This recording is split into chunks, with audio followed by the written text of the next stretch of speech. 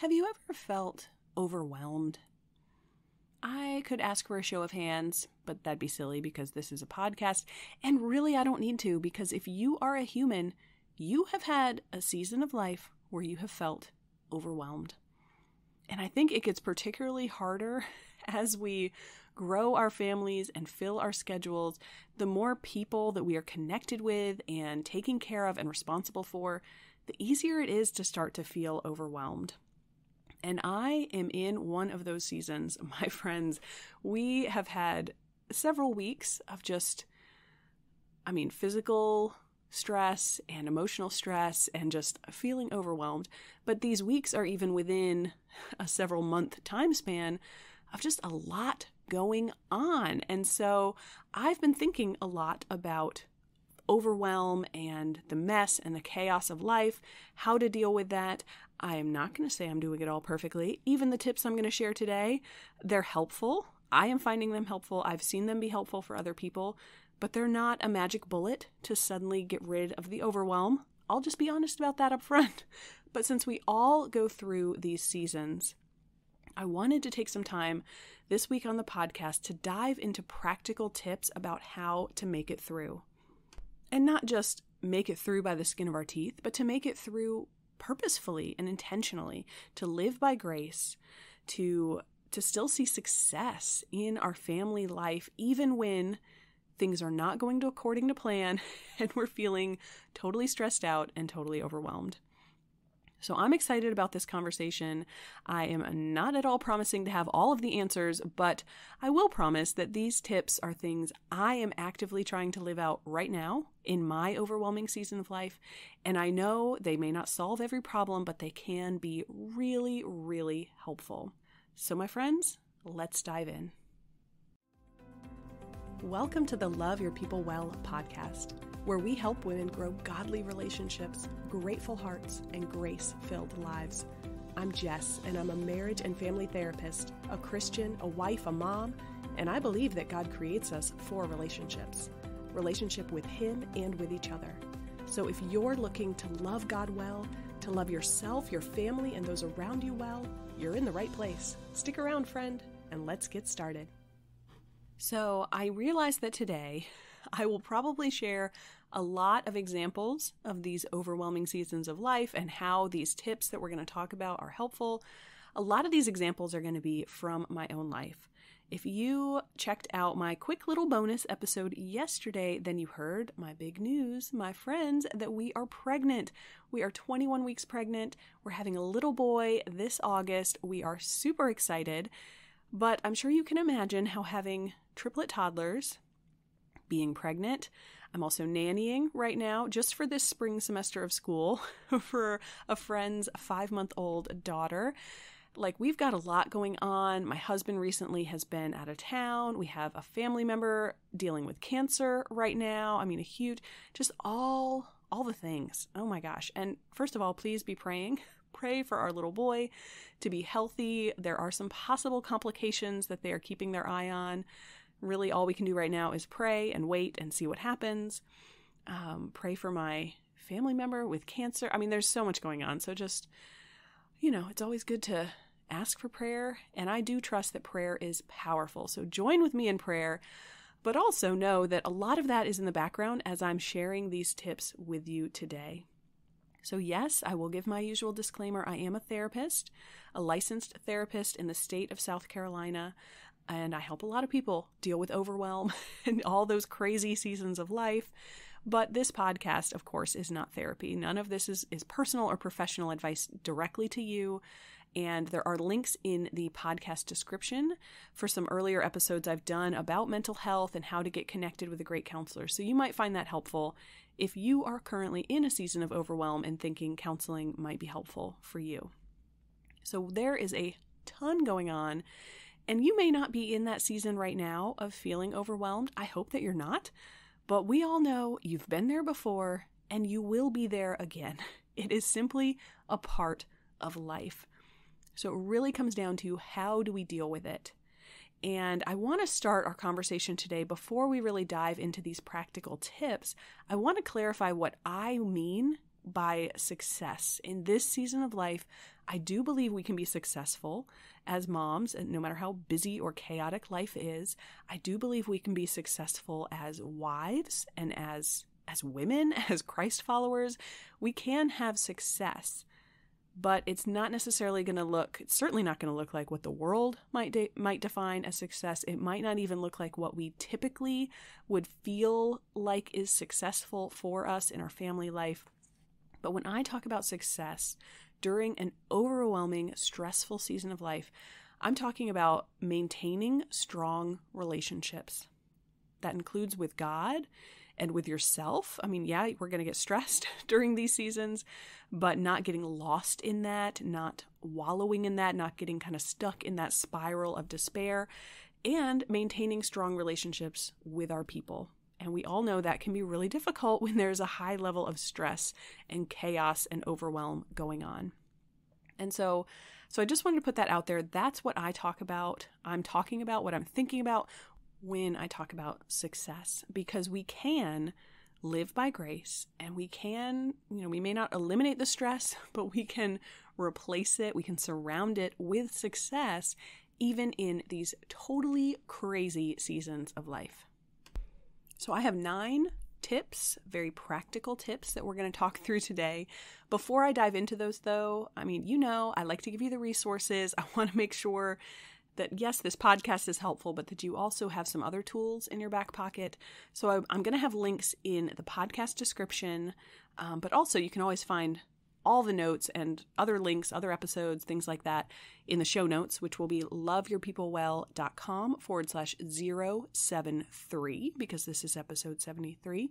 But I would encourage you, if you are in an overwhelming season of life, you may find it helpful to check out our free 5-day email course called The 5 Tools Every Busy Mom Needs to Move Her Family from Autopilot to Intimacy.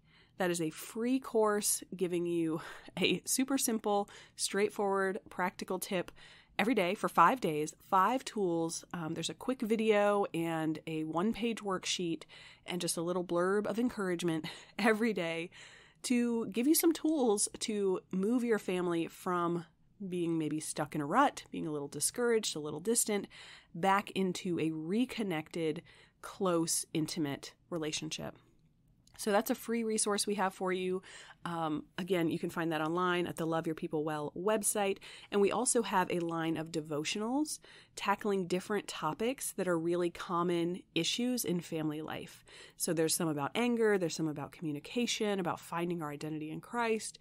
So again, if you're in an overwhelming season of life, it may be really helpful to just intentionally focus on whatever specific area is really creating overwhelm, creating stress for you, and to dive into God's word around that topic. So again, you can find those devotionals on the website, on the links right here in the podcast description.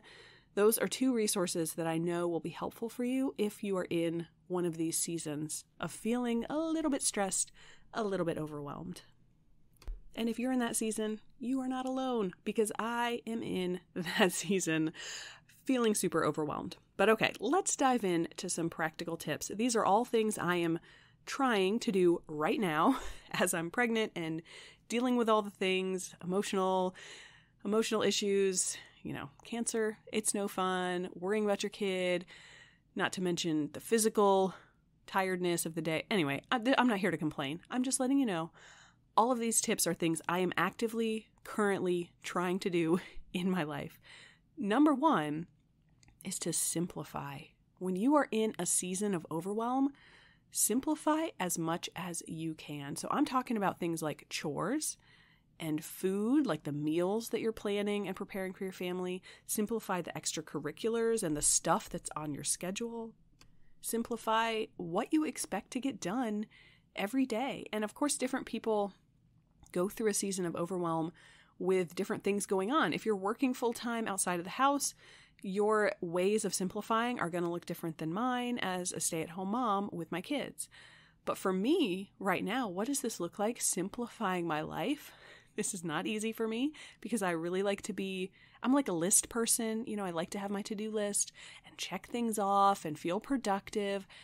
And in this season of life, when it's really chaotic and really difficult, I have chosen to have only one daily item that's on my to-do list. Now, yes, there are still the things that are what I would consider like the absolutely must-do list. I have to feed my family every day. I have to make sure we all have clean underwear every day. Now, it might not be folded. You might have to dig through the dryer to get to it, but it is available. And beyond those are really the two things. Do we have a dish to eat on and food on it and clothes to wear? That's pretty much it when it comes to taking care of the family as far as absolutely must get done. And with the triplets, even those things can take the whole day because they're fussy or they get sick or, different things are going on. And the reality is, even though I have simplified and I have one item on the to-do list, other than these like it has to happen things, that one thing doesn't always get done. Last week, my one item was fold the laundry, and that item stayed on the list for 3 days until I finally had to just buckle down and spend an hour and a half one evening, thankfully on the phone with a friend, folding laundry. I mean, we've all been there before, and I know it would be faster if I could fold it every day, because we basically do a load of laundry every day with everything going on and all the messes that children tend to make.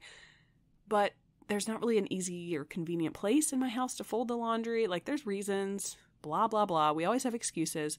That one to-do list item stayed on the to-do list for 3 days before it got done. But whether it's chores or meals, just simplifying what you are trying to serve your family, whether it's saying no to some things that might usually fill up your schedule, if you are in a season of stress and overwhelm, you need to simplify. You need to lower those expectations. It's not for forever, but it can make it a lot more manageable to get through the day and get through the week when it's a more realistic expectation about what is going to get done. Tip number 2 is to manage your stress. Now, I am not saying we can eliminate our stress during these type of seasons when there's just so much going on, but we can manage it. We need to, first of all, know ourselves. Can you even tell when you are getting stressed? You might be surprised how often in the counseling room I sit down with people and it's very obvious to me that they are stressed out, and usually by that point they've realized it, but they've been stressed and overwhelmed for a long time and didn't really know it. They had all these other things they thought were the problem, and sometimes we just need to know, what are my personal individual warning signs that send a signal to me, ooh, I'm stressed out.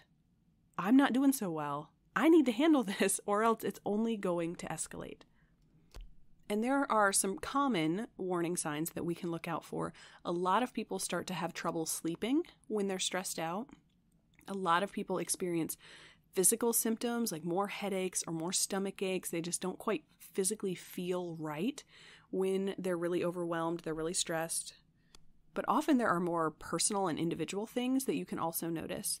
And I will put out there one of mine. I have noticed recently, one of the ways I know, oh yeah, I really am in a season of being totally stressed out, is that I'm cursing more. I mean, I'm not cursing at people, but cursing and my language is something I really struggled with early on as a young Christian in college. The Lord really worked, just miracles, I would say, in changing my perspective about language, as well as, of course, the practical, like, how do I speak to other people, to myself? And so I noticed this, if I stub my toe and I'm not in a season of stress, I can handle that. I'm going to say, oh man, or ouch, or whatever. And if I'm in a season of stress, those are going to be little asterisks or whatever if you're reading it written out. I'm not handling my language as well. And that is a warning sign for me personally that says, hey, Jessica, you're getting stressed. Like, you have gone beyond what is easily manageable, and you need to simplify and do some of these other things that we're going to talk about through the rest of our conversation today. So figure out for yourself, what are those warning signs that tell you my stress level is kind of above and beyond? And figure out for yourself what actually calms you down. Preferably things that calm you down in the moment. When you stub your toe and instead of saying ouch, you start cursing, or not start cursing. It's not like a 5-minute spiel, but that curse word is coming out, or that phrase or that tone or something is coming out, whatever your warning sign is. What can you do in that moment to calm down? And again, for myself, I'm happy to share examples from my own current season of craziness. When I notice that for myself, I am pausing and praying. Now, sometimes I'll pray out loud, but really, this hasn't been something I've seen come out in my interactions with other people. It's more just like I get frustrated because somebody dropped a cup, or I stubbed my toe, or I haven't folded the laundry in 3 days, like little things for myself that I'll notice either internally or just kind of under my breath. There's that little language slip, I'll call it. And so in that moment, pausing and praying, confessing it, like that really quick confession is helpful for me, because it kind of reminds me to redirect what I'm focusing on and how I'm handling the moment. And one thing that helps all of us when we talk about managing our stress, we need to know ourselves, even know when we're stressed. We need to be able to calm ourselves down. But for all of us, it's also really helpful during these seasons to have a way of releasing physical energy, because that is a big part of why when we're stressed out, we yell or we cry or we hit things or we throw things or we slam doors or we curse, is because it gives that little bit of physical release. Physically, we're using our muscles, we're releasing energy, and that releases some endorphins, and it feels good. And so make sure, even when life is overwhelming, you might not have time to go to the gym or go on your daily run or do maybe some of those normal exercise things, but find ways to release physical energy that are safe and something that you can do in the middle of a crazy day. One thing that I like to do, in other seasons of life, I've done jumping jacks. Like, let me just pause and do 10 jumping jacks right now, because I actually did stub my toe the other day. And so I've got a bit of a foot injury, and I'm pregnant and I'm tired. I'm not releasing energy in that way. But something that I find helpful is getting a washcloth, getting it wet, run it under the sink, get it wet, and twisting it as hard as I can. Nobody's going to get hurt with that. My kids might think I'm silly, but, they're two. They think everything's silly. But it really does release some of that physical energy. Super random little tip.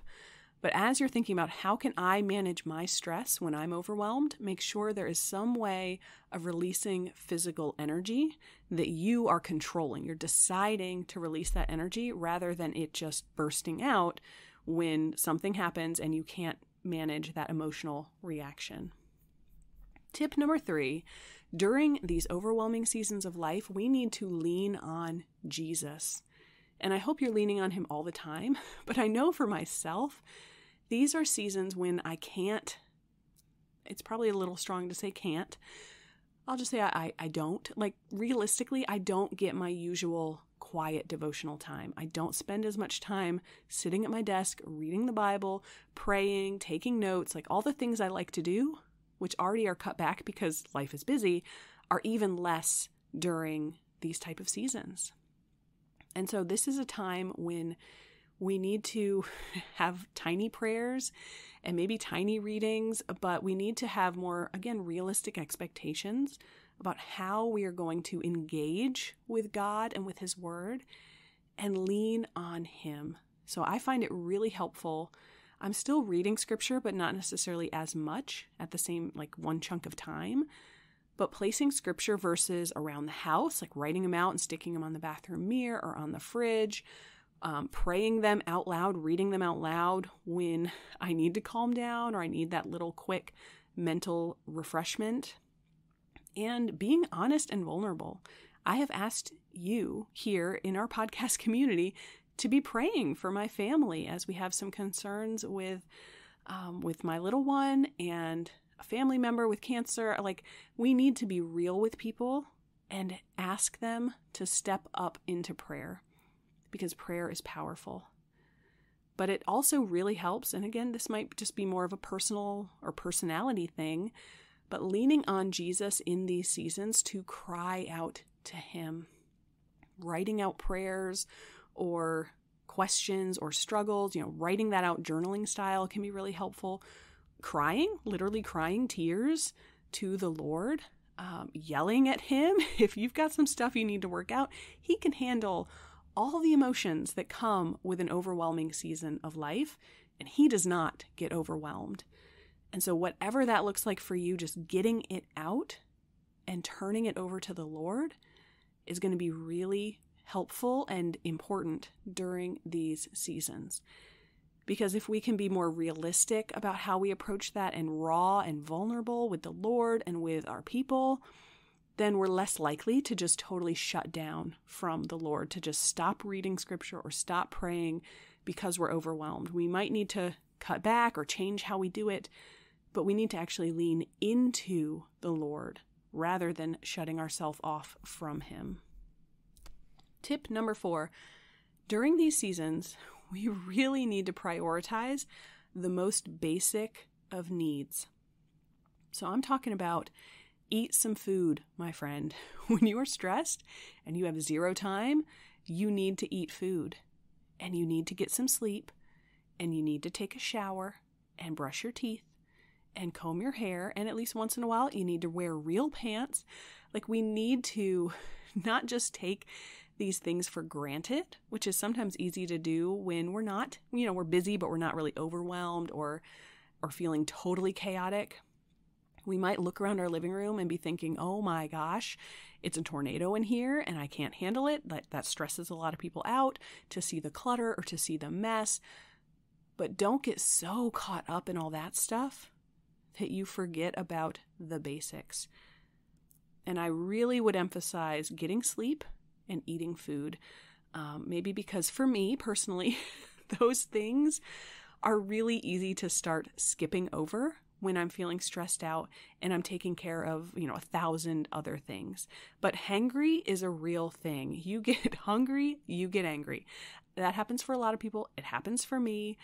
And sleep is something, when we're totally crazy in these seasons of life, it can be really tempting to just spend our evenings, like if we finally get some downtime, to just be scrolling our phone or watching TV or just kind of get lost in something mindless, rather than just turning it off and going to bed at 7:30 if you can, which of course most of us cannot on a regular basis, but getting that extra sleep.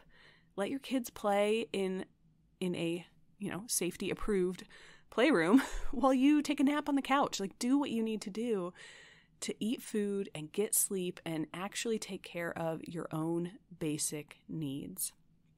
And one thing that I would include in that is to make sure throughout these crazy days that you are pausing and taking deep breaths. Now, we could talk a long time about the power of a deep breath. There's a lot of science in that and just physiologically how it helps and impacts you. But when we're stressed, we tend to be running on empty. We're go, go, go, go, go. Everything is fast. And even our breathing, even our physical bodies can start to really kind of take those shallow, short breaths, which do not refresh us in the best ways. And so pausing and taking a long, slow, deep breath, even while you're in the middle of folding laundry or disciplining your kid or driving to the next activity, can be really helpful. All right, tip number 5. During these overwhelming seasons of life, now this is a tip really, we need to do it all the time, but it's going to look different when we're feeling totally overwhelmed. Take your thoughts captive to Christ. And there are 2 specific ways that I see this playing out for myself when I'm feeling really overwhelmed. One is to recognize and be intentional about what I want versus what I can realistically have. So an example of that, again, just for myself, we're excited to be pregnant. We've been trying to get pregnant, oh my gosh, for forever, but embryo adoption, we've tried it several times this past year and we've had a few miscarriages. And so when we got pregnant, there was a lot of anxiety about that, which I really did not expect, but some anxiety around the health of the baby and how is this going to go, and not to mention, can we handle this, and all those thoughts. But taking those thoughts captive to recognize with the Lord, there are things that I want here. I would like a large family. I want a healthy baby. I want an easy pregnancy. We all want a lot of the same stuff when it comes to getting pregnant and having kids versus what can I control? What can I have? Actually letting Christ take the lead in these things that I want and the things that I'm experiencing. And that really helped manage some of that anxiety early on in the pregnancy, to give it to the Lord and acknowledge these are the things I want. These are the things I'm worried about. These are the things I'm praying for. But what I can actually control is, what food am I eating? Do I sit down and put my feet up when I need to? Am I praying for my child? All these sorts of things. Taking these thoughts captive to Christ is particularly helpful because when we're feeling overwhelmed and stressed, they tend to run out of control or jump to conclusions a lot more quickly. And so recognizing that and laying that before the Lord is really helpful. And then the second piece that personally, I have found very helpful as far as taking my thoughts captive to Christ in these crazy, messy seasons of life is to make the decision for gratitude and rejoicing and not just letting that be led by my feelings. And I think this is something we always should do, but when life is feeling pretty smooth and pretty easy, maybe it's busy and chaotic, but it's kind of an under control busy, then I feel more naturally grateful and happy. And so when things are overwhelming and that feeling might not naturally be there, it is still a decision that we get to make, and I would say we need to make, to focus on gratitude and choose to rejoice, maybe not in the cancer diagnosis or the things that are stressing us out, but choose to rejoice in the Lord, in His strength, in His faithfulness. We could go down a whole list of His characteristics, rejoicing in the Lord, in who He is, in what He has done. All of that is a decision, and we have to be more intentional about it when we're feeling really overwhelmed. Okay, tip number 6, focus on discipleship over discipline with your kids. This is a season, my friends, for grace in a big way. And part of this, at least for me, part of it is recognizing that when I'm stressed, when I'm overwhelmed, my temper is a little bit shorter. It's easier to get frustrated with my kids.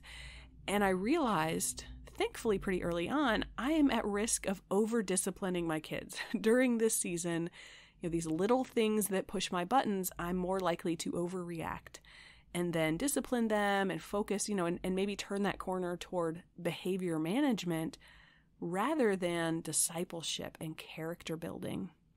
And so I have found for myself making that intentional shift that when things push my buttons, I'm going to try to focus on how can I disciple my kid in this moment? How can I build character and emphasize our family values rather than necessarily correcting the behavior or disciplining the child? And, my kids are toddlers. This is going to look different depending on the ages of your kids. And I'm not saying that there's no discipline during this season of life, but I am saying just like we need grace from the Lord, and we need it even more abundance when we're overwhelmed, we need to extend an overabundance of that grace to our kids, recognizing our own weaknesses to, potentially, like I'm experiencing, that temptation or maybe just likelihood to over-discipline, over-manage and control things because I think that I can or my temper is short, to recognize our own weaknesses and choose to focus in a different direction. But also, we need to recognize if we are overwhelmed in whatever season of life we're in, our kids are probably feeling at least some of that, if not all of that. Kids are very intuitive. They really feed off the family emotions. And so if mama is stressed out, our kids are going to be stressed out. And if you're overwhelmed, they're more likely to feel overwhelmed, which might mean more behavior issues. It might mean more necessity for discipline, but also that means more opportunity for discipleship and character building and loving on your kids, showing grace to your kids, in part because they're struggling. Tip number 7, during these seasons of life, it's really helpful to still try to stick with some sort of family rhythm. Now, that might be routines, that might be habits, but the more that everyone can be on the same page about knowing what to expect, when to expect it, why is it happening, that can really help get through these seasons of overwhelm, because it just removes some of the question marks, which tend to come with at least a tiny level of stress. If we don't know what to expect, we're kind of on edge a little bit more, especially our kids. And so having that family rhythm or some predictable routines can be really helpful to just eliminate what you can of some stress. Eliminate that tiny little piece of stress to help everyone get through the day more smoothly. So for myself and my family in this season of overwhelm, we have really focused on our breakfast and dinner routines. Not only when are they happening, because we have dinner kind of early with the toddlers so that we can get to bed on time, even if they're crazy and they're totally losing it. We're not getting, really pushed back into the evening. But our breakfast routine and our dinner routines are really helpful for grounding our days. And that helps the kids, but it also really helps me. That I know, at 7 a.m., we're eating breakfast. At 5 p.m., we're eating dinner. Now, does that get pushed back? Of course it does. Do we always have our morning devotions during these seasons when my husband has to go to work early and, different things are happening? No, sometimes that falls by the wayside. But having that rhythm means that those times when it is out of the ordinary, the next day you can just pick right back up where you normally leave off, because everyone knows what to expect, why it's happening, when it's happening. So we have found personally that breakfast and dinner rhythm is really helpful. But you may find, during the day, do you do things in a certain order? Are there certain times of the day or activities where you really connect with your kids or with your husband? Finding those daily rhythms can be really helpful for not just surviving an overwhelming season, but actually feeling like you're getting stuff done and you're connecting and your days are purposeful. So we have 2 more tips that I want to hit on before we kind of recap all of this. Tip number 8 is to take this overwhelming season of life and make it a testimony. We need to share our struggles and our successes with the people around us. We all need that. And I know here on the podcast, I try to be very intentional personally about sharing some of my story. And I don't know what that looks like in your life. If you don't have a podcast, you still have people who you can share your story with. I have experienced this so many times over the years that when I have been honest with someone about a struggle that I'm dealing with, maybe it's current or maybe it's in the past, and how I'm dealing with it, how the Lord is showing up in it, that is so encouraging for other people. I mean, infertility, that's probably a good example. I know I talked about that a lot in episode 2 when I shared some of my personal story of coming to the Lord and meeting my husband and having kids. But as I was dealing with that, I tried to be very intentional about being open with people. I mean, I wasn't just offering it as my, hi, it's nice to meet you, by the way, I can't have kids conversation starter. But as I got to know people and we talk about family life, I was trying to be intentional about not hiding it, about just letting it be a part of my story, because it is a part of my story. And there are still, to this day, women at church getting pregnant and coming and saying how helpful it has been, because they have also struggled with infertility. And to know I'm not alone, I got to see how you walked through this and how the Lord was faithful to you, and that's been so helpful. I didn't know that. I mean, sometimes I know that, but not all the time. And even right now, sharing about being pregnant and having some potential complications and having some anxiety early on in the pregnancy, all of those are things that I know other women struggle with. Now, that might be you, or it might be your friend, or you may have never dealt with any of those issues, but there is something that we can connect over, and the Lord is using all of our difficult and overwhelming seasons to testify to His goodness and His grace.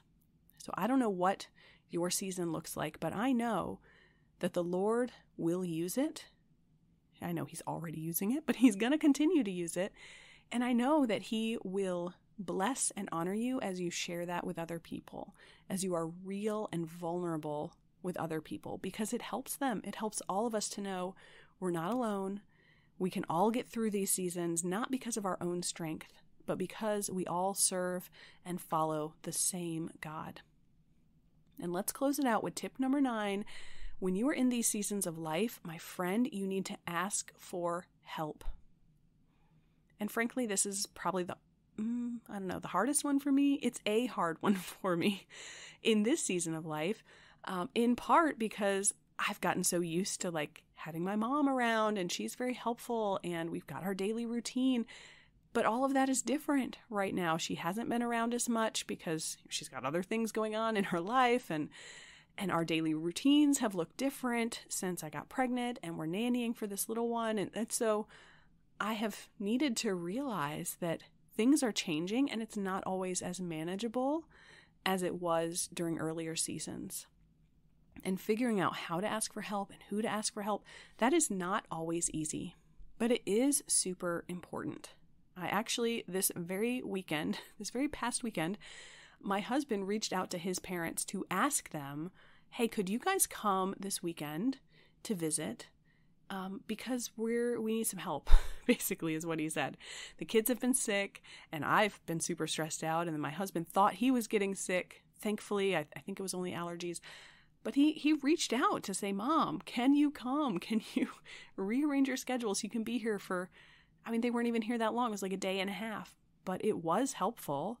And even just knowing we have people we can reach out to and they will try to help us is really meaningful, because we don't want to fall into the trap when we're totally overwhelmed of thinking we're all alone and we have to somehow figure out how to manage all of it. That is not only not realistic a lot of the times in these stressful seasons, but it is not God's intention for us. He wants us to lean on each other. He wants us to ask for help. He wants us to offer help. And so if you are not the one in the overwhelming season of life and you're listening to this podcast just maybe for tips for the future or for encouragement, well, that's awesome. Think about who you know that is in an overwhelming season of life. They might not have told you. They might not have verbalized it, but we are all smart people. We can look at what's going on in people's lives and realize they might be kind of stressed out right now. And okay, maybe you're wrong and you make them dinner and they're not stressed out. Is there a loser in that situation? No, there's not.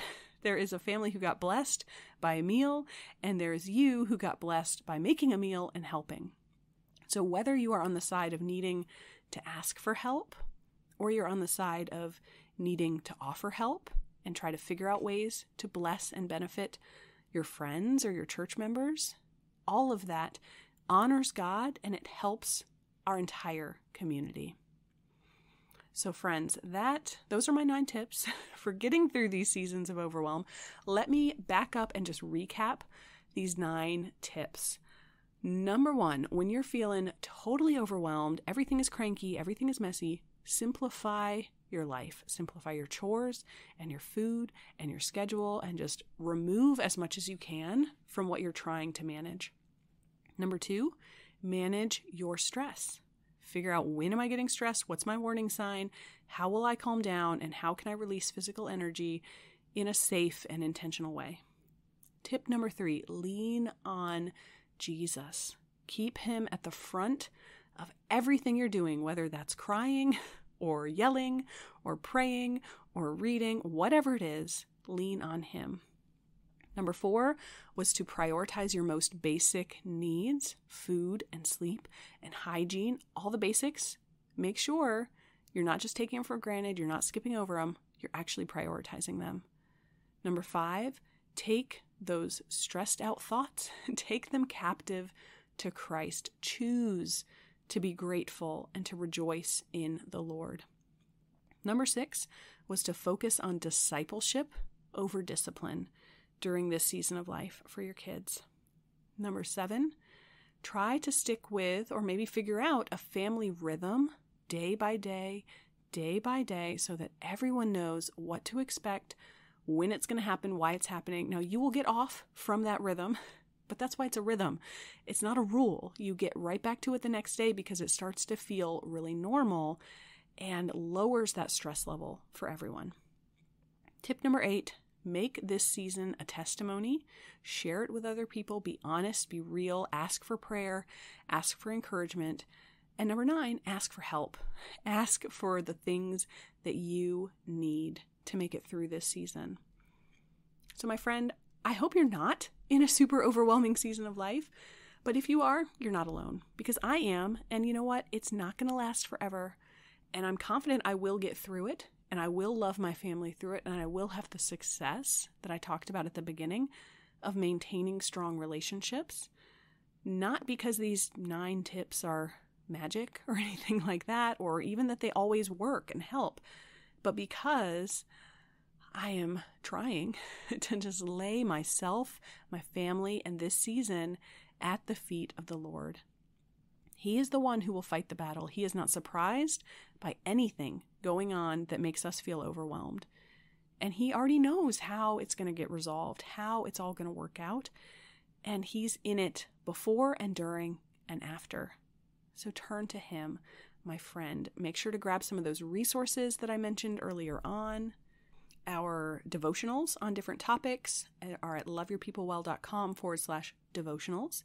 And the free 5-day email course about the 5 tools every busy mom needs to move her family from autopilot to intimacy, that free course, you can find that online at loveyourpeoplewell.com/tools, the 5 tools every busy mom needs.